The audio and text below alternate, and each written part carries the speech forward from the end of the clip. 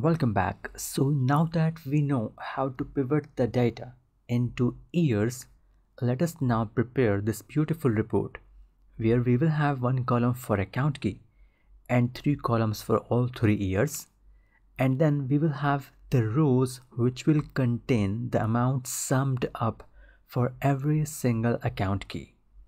So let us start by writing a new query, and in that new query let us start by first summarizing the GL.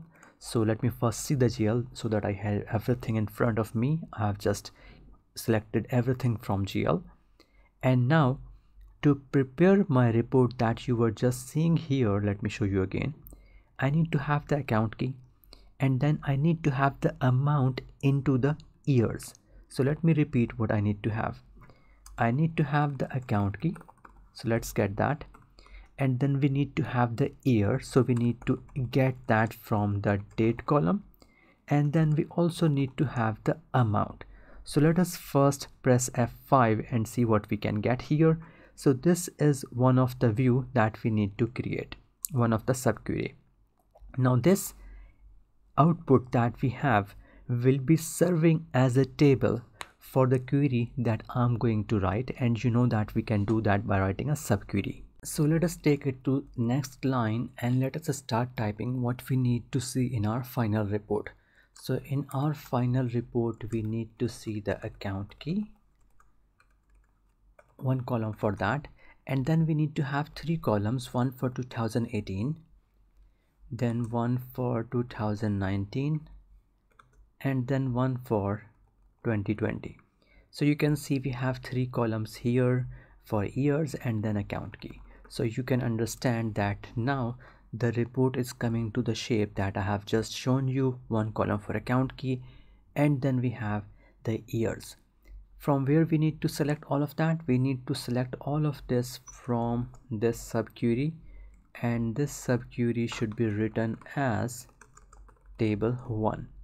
But we remember that when we get output from this particular query, we need to apply the pivot function so that the amount that is calculated here can actually go from here into this particular, into these particular columns. So I would say let us pivot this function now, open the brackets, and then let us start typing pivot word, pivot sum of amount for year. So actually I should have the year here as year, so that at this point system knows what I'm talking about. For year in brackets, and then within this bracket we will be copy pasting these columns from here, and now we also need to close the bracket for that pivot function. Let us close the bracket and let us name this subquery as well as table 2. And now when I press F5, now you can see we have our data, one column for account key, all the account keys are here, and then we can see the amounts here in 2018, 19 and 20. You may be thinking that why we have not applied the group command, group by this and group by that. The reason is when we are using the pivot function, the group by command is automatically applied. This is embedded in the pivot function itself.